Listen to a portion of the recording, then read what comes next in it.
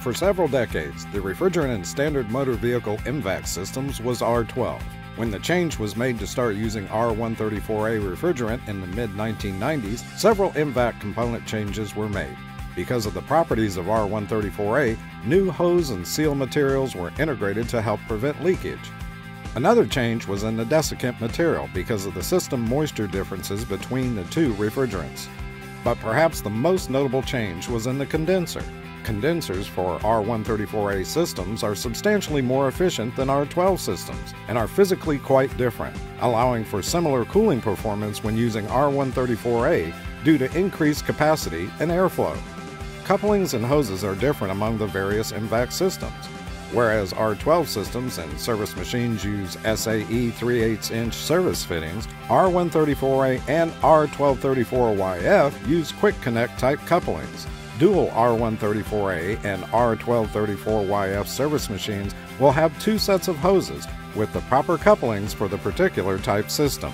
Although the couplings for R134A and R1234YF are labeled as to their use, both the hose couplings and the service ports on 134A versus R1234YF systems can initially seem very similar. You may verify exactly which system is in the vehicle by checking the AC identification sticker, located under hood or in the driver door area.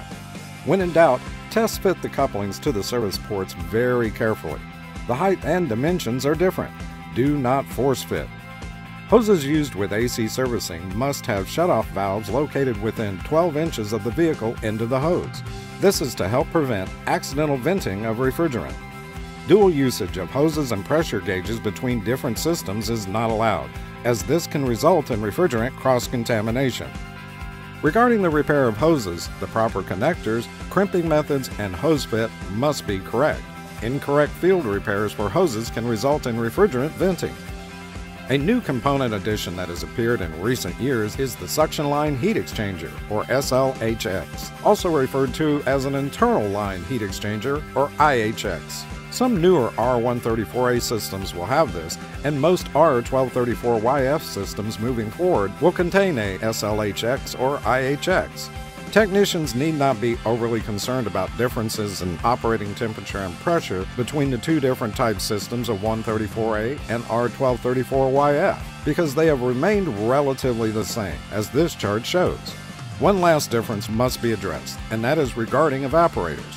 R1234YF evaporators must meet the SAE J2842 standard. This was not necessary in R134A systems. Having looked at some of the component differences between the systems, let's now review proper service procedures for Mvac servicing.